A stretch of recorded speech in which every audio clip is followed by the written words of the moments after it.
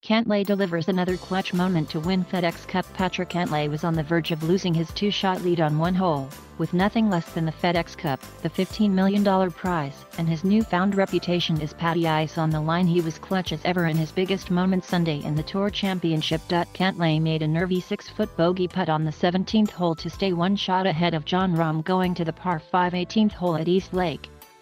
Then, he hit his longest drive of the week, 361 yards down the middle, with Rahm already in the fairway. The final shot was a 6-iron from 218 yards to 12 feet, the closest of anyone all day, that all but clinched the one-shot victory, the FedEx Cup and perhaps even PGA Tour Player of the Year. "It was the best shot I hit all week," Cantlay said. Cantlay outlasted Bryson DeChambeau in a 6-hole playoff at the BMW Championship. 1 week later, he held off the #1 player in the world with his one-shot victory over Rahm in the Tour Championship.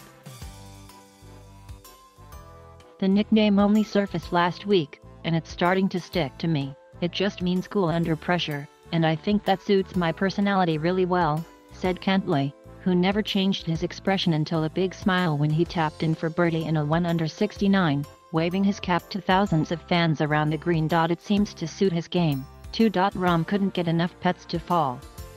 The US Open champion stayed close all day, and his shot into the 18th was equally special.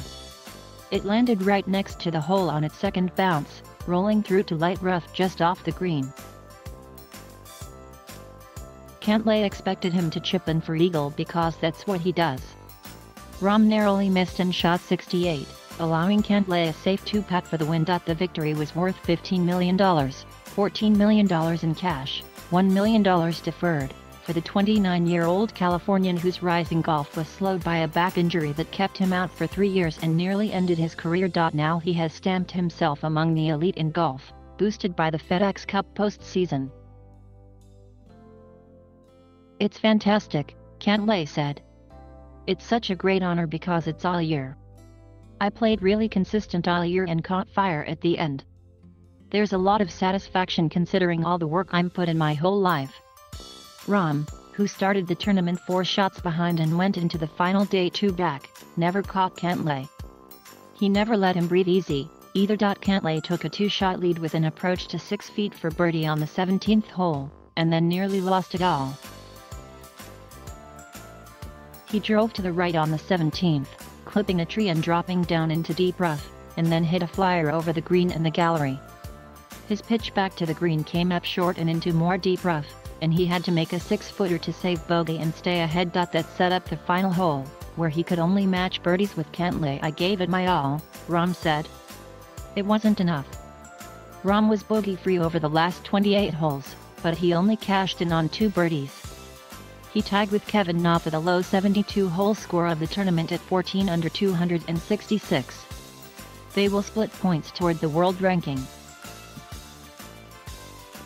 Cantlay started at 10 under par as the #1 seed and finished at 21 under. "Patrick played great golf, and he was 4 shots ahead of me. And even though I might have been the better man over the week, he earned it," Rahm said. "That up and down after missing from 17, the second shot from 18 to almost make it is even more impressive. I think you can say he won this." Rahm earned the $5 million consolation prize for finishing second in the FedEx Cup, while Na picked up $4 million. Justin Thomas birdied the last hole to finish 4th, which was worth $4 million. "It felt really weird to have this feeling of disappointment of not winning on a day you are making $5 million, Rahm said. Cantlay started the postseason by saying he did not like the format of the Tour Championship with the staggered start depending on a player's FedEx Cup position, and no official victory for the lowest score at the Tour Championship. He's still not a fan, even if it worked out in his favor. All he could do was play the hand he was dealt, and he played his cards perfectly.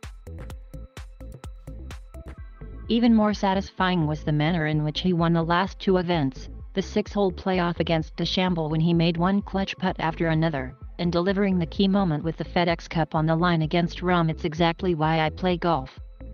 I play golf so I can be in those moments against the best players in the world," he said. "It's why I practice so hard. It's why I'm in love with the game because it's that great vehicle for competition." It maybe makes it a little sweeter knowing that the guys I played against are the best players in the world. Cantlay won for the 4th time this season. No one else won more than twice. One of those victories was the Memorial, where Rahm had a 6-shot lead after 54 holes and had to withdraw because of a positive COVID-19 test result. That figures to make Cantlay a frontrunner for PGA Tour Player of the Year, with Rahm and Collin Morikawa also likely to be on the ballot.